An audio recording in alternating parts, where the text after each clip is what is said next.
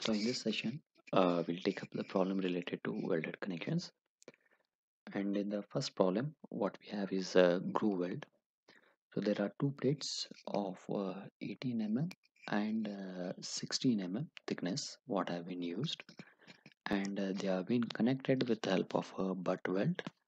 The effective length of the weld is 200 mm, and you need to find what is the strength of this joint when a single groove weld is provided, and second when a double groove weld is provided. The property of steel is given as Fu equal to 410 Newton per mm square. That is the ultimate tensile strength of 410 Newton per mm square. And the factor of safety for welds gamma mw is mentioned as 1.25. So what is the strength of the weld? We need to know how much will be the strength of the weld, since it is given that it is a groove weld. So in the groove weld, the design strength is governed by the yield stress, or FWD is expressed as Fy upon gamma mw. Groove weld, they are subjected to direct tension, so this yield stress will be governing the strength of the weld, and it is given by Fy upon gamma mw, yield stress divided by factor of safety. So there is no property of weld what is given in this problem. In such cases, when a property of weld is not mentioned, so we can take the properties of the parent material, that is the steel, what has been given, because the welds what we provide, they are of higher grade than the parent material. So if you are connecting two plates of ultimate tensile strength 410 Newton per mm square, the weld what should be provided should be at least equal to 410 Newton per mm square or more than that. So we can stick to the property of the steel if you don't have any properties of the weld given in your problem. So that is what I have taken here. If Fe is equal to 410, its Fy yield stress will be 210 Newton per mm square. So with that, the strength of the weld FWD will be 250 upon 1.25, that is 200 Newton per mm square. This is the design stress in the weld. So first case, when a single V groove is provided, what you find is there will be partial penetration of the weld. The welds will not be able to penetrate completely through the thickness of these plates. So there will be partial penetration. So in such cases, when single V groove is provided or when a single U groove is provided, the effective throat thickness here will be 5 by 8 times the thickness of thinnest member. So 5 by 8 into 16, because 16 is the thickness of the thinnest member here. Two plates are of 18 and 16 mm. So in this calculation of effective throat thickness, we'll go with thinnest member. So 5 by 8 into 16, it will be 10 mm. Effective throat thickness is 10 mm. Effective length is given as 200 Newton per mm square. So the strength of the joint will be design stress multiplied by effective length and the effective throat thickness. 200 design stress into 200 mm effective length, and 10 is the effective throat thickness what we have calculated here. So this will be 400 kilonewtons. The strength of the joint comes out to be 400 kilonewton in case of single V groove. Second case is when double V groove is provided. So what you have is the welding will be carried out from both sides of the joint. That is, this edge will be beveled and you'll be doing the welding from both the ends. So in such cases, there will be a complete penetration of the weld into these members, and the effective throat thickness will come out to be equal to the thickness of thinnest member. So here it will be 16 mm. The thinnest member is 16 mm. So TE will be 16 mm here, and strength of joint will be the design stress multiplied by effective length and the throat thickness. So 200 into 200 into 16. So that will give us 640 kilonewton as the strength of the joint. So that is how you deal with these two cases of partial penetration and complete penetration of the weld in case of groove welds. The design stress will be governed by yield stress, and throat thickness will be decided based on whether it is a single or a double groove. So that is about the problem is about here. And in the second case, we have a design problem over here. So there is a member which is carrying a axial factored load of 500 kilonewton. The member is ISMC 150, and this member needs to be connected with a gusset plate of 10 thickness. And there is a restriction on overlapping. Maximum overlapping that is permitted is 250 So this overlap of gusset plate and the channel section cannot exceed 250 Grade of steel what we have given is Fe410 grade, and welds what are being used are shop welds. So the size of the weld, if you want to decide the size of the weld, it depends on what size of the members you are connecting. Mainly what is the thickness of the members which have been connected over here. So there is a restriction on minimum and maximum size of the welds. So minimum size is governed by this table 21 of IS 800. So here you will find, based on different plate thicknesses, what will be the minimum size of the weld that has to be provided. So for plates up to 10 thickness, it is 3 Now if you look at the properties of ISMC, what you have is its depth is 150 and the web thickness, because we are going to provide the weld on this edge over here, so that will be providing the weld on the web. So I require what is the thickness of web in this case. So it is 5.4.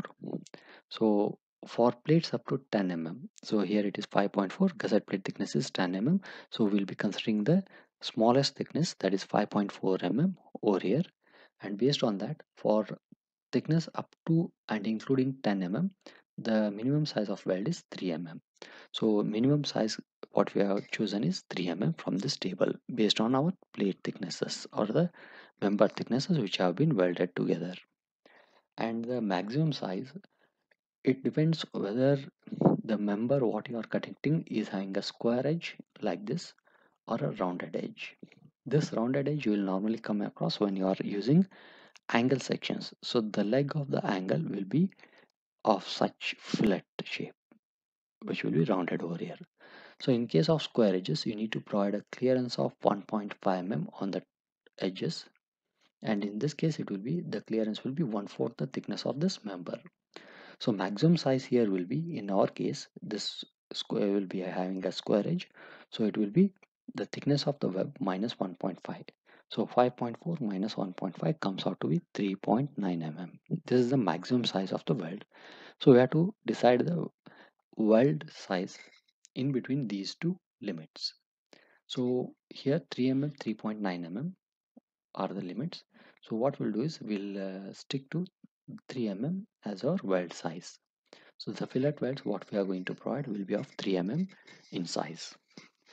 And the design strength. So in case of fillet welds, the design strength is given by FWN upon gamma mw. FWN is the nominal shear strength of the fillet welds, which is equal to Fu by root 3. So 410 upon root 3, it comes out as 236.7 Newton per square. So to get the design strength, we require the factor of safety, and table 5 will tell us what will be the factor of safety for welds. So in this table 5 is the table for partial safety factors for materials, and for welds and shop welds what is there in our problem, it is 1.25. Gamma mw is 1.25.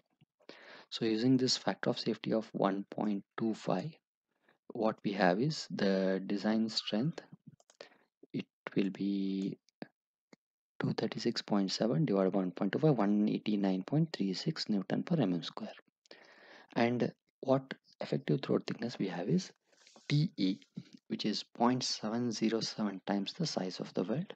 So 0.707 into 3, it comes out as 2.1 This is our effective throat thickness. So what length of weld is required? The load what we have is 500 kilonewtons. So 500 into 10 raised to 3 Newton divided by design stress in the weld multiplied by the effective throat thickness. It will tell you what is the length of the weld that is required. So it is coming out as 1257 So that is the length of the weld what has to be provided over here on this channel section. So this length is not available for us, because what we have is overlap length. What is permitted is 250 mm.